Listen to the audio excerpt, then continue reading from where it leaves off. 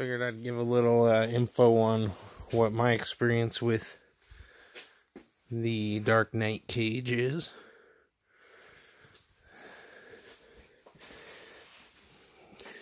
So,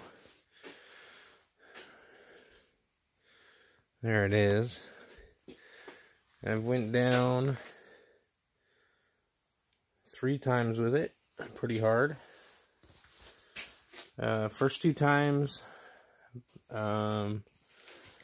first gear, probably roughly 10 miles an hour, and you can tell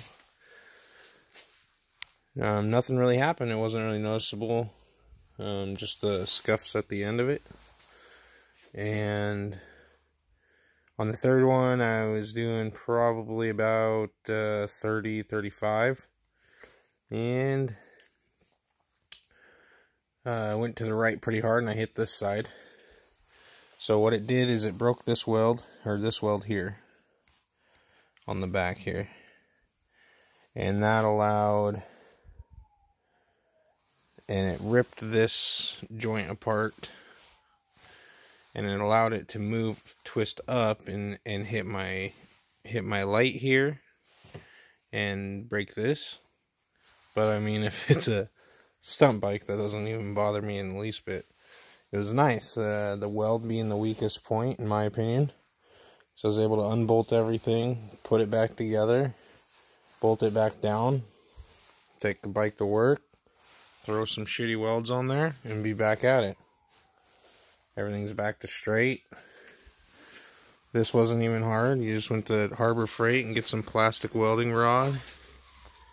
And you might be able to see it in there. Yeah, I just got some plastic weld. Had my buddy do that for me. Yeah, stunt bike. It's awesome. I think it's kind of better than having a real nice one with really good welds, and then when it does bend, it's bent and you're pretty much screwed. I can show you that with the Zeus armor. The Zeus armor is really nice. This one's been down on both sides. You can see a little bit of scuffing on both sides. Not too bad. But now they are bent. So if you look at them, and the rear one is the Get Bent design, which is that peg actually comes out at a right angle from the bike being vertical. And what you can see is that now the Zeus armor cage actually is bent up, just very minutely on both sides. But since it is such a strong cage, no welds broke, but it just kind of bent from here. It's kind of bent in, and you can't really, do anything about that. You can, but anything's possible.